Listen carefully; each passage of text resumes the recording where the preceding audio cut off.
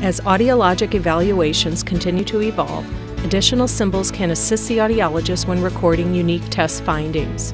The AudioStar Pro has added new symbols which define specific test conditions on the audiogram.